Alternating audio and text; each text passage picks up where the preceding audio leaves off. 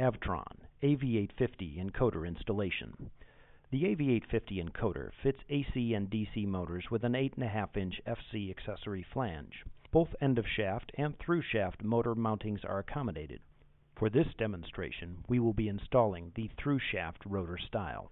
The AV850 Encoder consists of 3 or 4 parts: a rotor, a stator housing, and 1 or 2 removable sensor modules.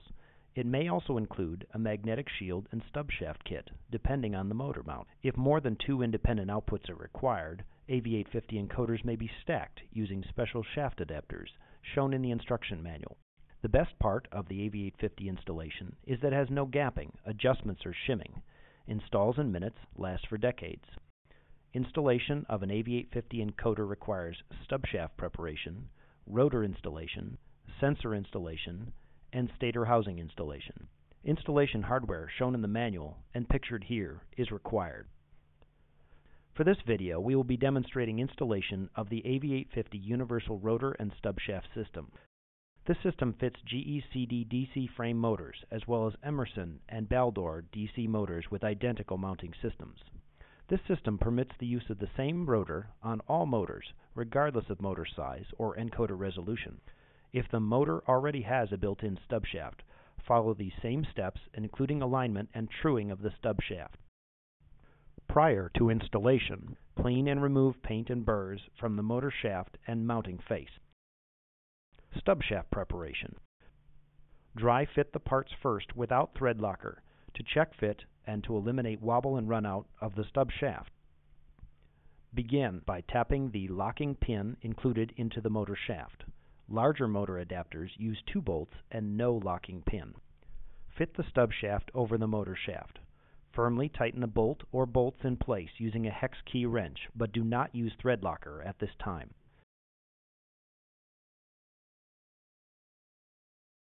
Now use the dial indicator gauge to check for runout and wobble. The AV850 will operate even with a large amount of runout, but Avtron recommends runout be less than 4 mils, or 1/10 of a millimeter, for best performance. If stub shaft runout is excessive, use a pencil to mark the high side. Now, using either a dead blow hammer or by adding shimming under the mounting surface of the shaft, true the shaft. Measure again with the dial indicator to verify the shaft is true. Remove the stub shaft bolt, apply thread locker, and reinstall the bolt.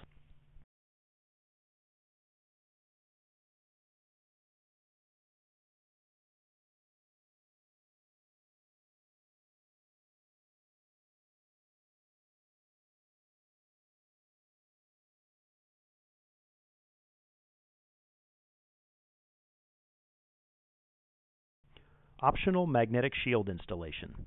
With many older large motors, the motor shaft or motor face can be magnetized.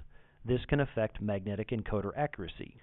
To maximize accuracy, even on heavily magnetized motors, Avtron includes a magnetic shield kit with AV850 encoders sized for end-of-shaft mounting on large frame motors.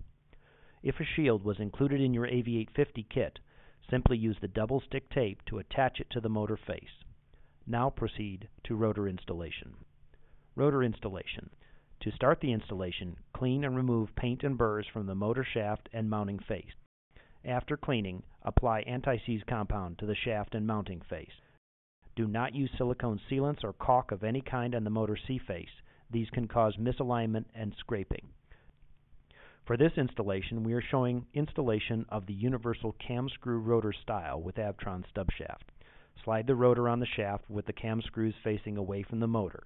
Ensure the label marked "this side out" is facing away from the motor. The space between the mounting face and the magnetic rotor strip must be set to 0.584 inches, 14.8 millimeters, plus or minus 1/10 of an inch, 2.54 millimeters.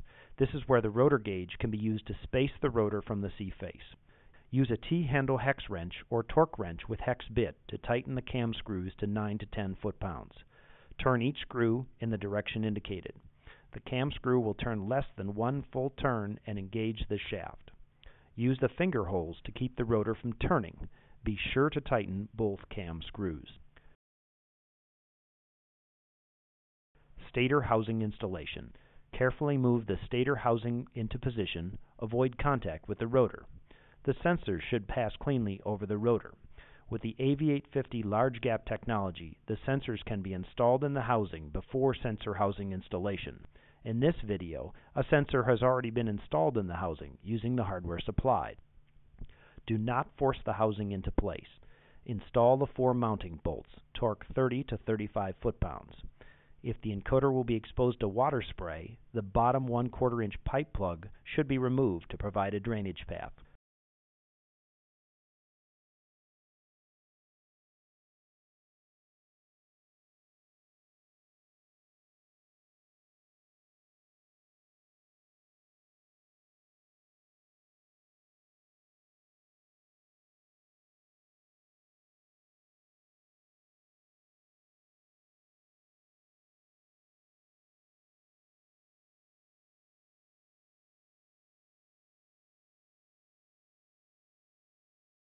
The AV850 rotor position can now be checked.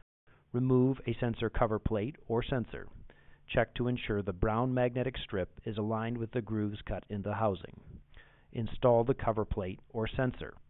Tighten the 4 screws. Be sure to use the included lock washers.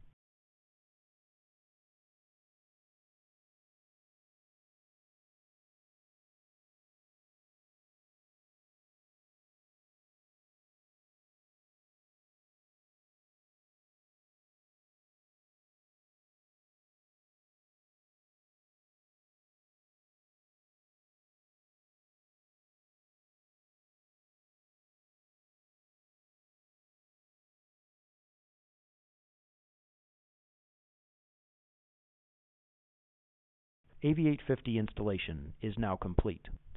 Power up the AV850. The green light should illuminate, indicating the rotor is properly positioned and the self-tuning electronics are ready to output high-quality signals. Turn the shaft and ensure the light remains green. The AV850 is now installed properly and is ready to output signals to your PLC or drive for years of trouble-free service. If an oscilloscope is used to test the encoder, the signal should look roughly as shown here, without large variations in the signal. These signals were taken at steady speed. This concludes AV850 installation.